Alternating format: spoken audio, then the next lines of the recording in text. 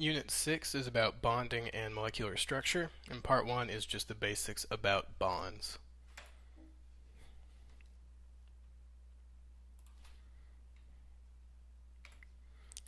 In case you forgot, there's two main types of bonds. We've got ionic bonds that are the electrostatic forces that exist between ions of opposite charge. It's the force holding a metal and a nonmetal together, positive ions being attracted to negative ions, like sodium chloride or potassium sulfate. The other main type is a covalent bond, and that's the force that results from two atoms sharing electrons. Covalent bonds exist between nonmetals. These are called molecular bonds, and covalent bonds exist in N2, water, anything that is a bond between nonmetals. We're going to take a brief detour and look at a third type, metallic bonds. Metallic bonds are what hold metals together. And in a metallic bond, each metal atom is bonded to several neighboring atoms in a 3D framework. We've only got a 2D representation here, but imagine several stacks of these iron atoms. In a metallic bond, atoms are bonded at multiple angles, and this allows the delocalization of electrons. That delocalization means that electrons aren't just going to stay with their parent atom, the atom that they showed up with. They're going to be able to move all over the entire mass that's metallically bonded together. That's why metals are good conductors of electricity. They allow that free movement of electrons.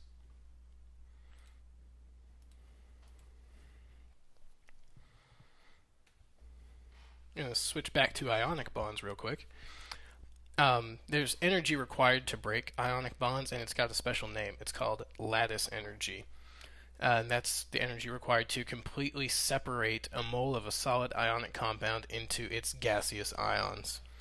It's just like the energy that's required to break covalent bonds, but it's called lattice energy because covalent bonds exist in a lattice framework. You're usually going to see the values for lattice energy given as positive numbers, like in this table. It takes 1030 kilojoules per mole to separate lithium fluoride, and those values are given as a positive because remember, breaking bonds is endothermic. So lithium fluoride would have to absorb 1030 kilojoules per mole to break up that lithium fluoride.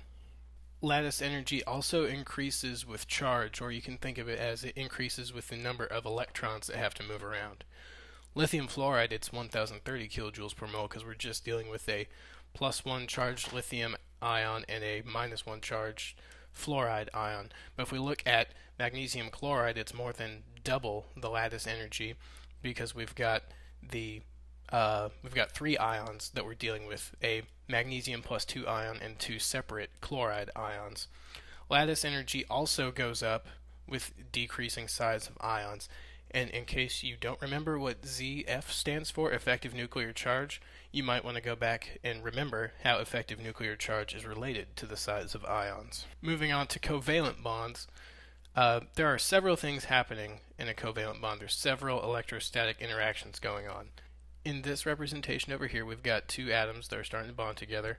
We have to deal with the attraction between electrons and the nuclei. The nucleus is positive, electrons are negative, so they're going to be attracted to each other. And we also have to deal with repulsive forces.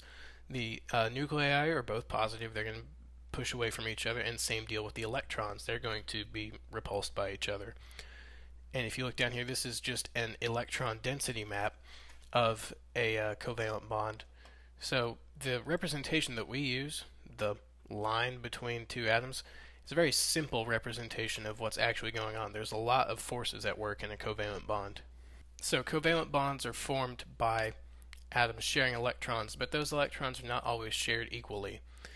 Fluorine is going to pull harder on electrons it shares with hydrogen than hydrogen does. That's going to result in an uneven electron distribution or unequal electron density. So if we look down here at the picture, if we've got two fluorine atoms, they're going to have an equal electron density because they're both exerting the same amount of force on the electrons. If we look at HF though, there's a greater electron density around fluorine than there is hydrogen because fluorine is exerting a greater force on those electrons, so they're going to be more attracted to the fluorine end of the molecule than the hydrogen. This is caused by a difference in electronegativity. Electronegativity is a measure of the ability of atoms to attract electrons to themselves. And for our purposes, we need to remember that fluorine is the most electronegative element, and cesium is the least electronegative element.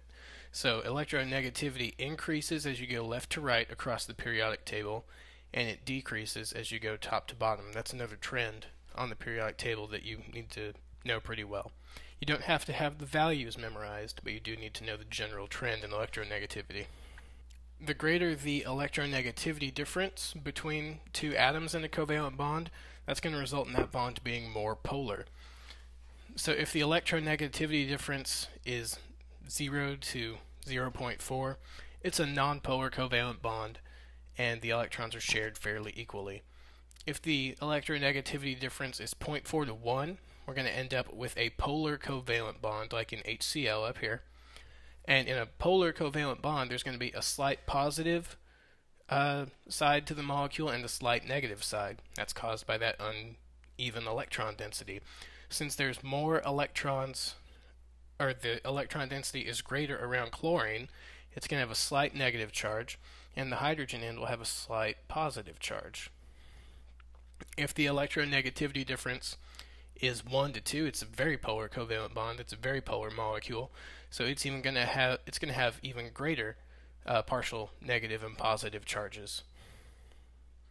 And if the electronegativity difference is greater than 2, chances are you're looking at a metal and nonmetal, and it's an ionic bond, and there's no shared electrons. They've just been donated from the metal to the nonmetal.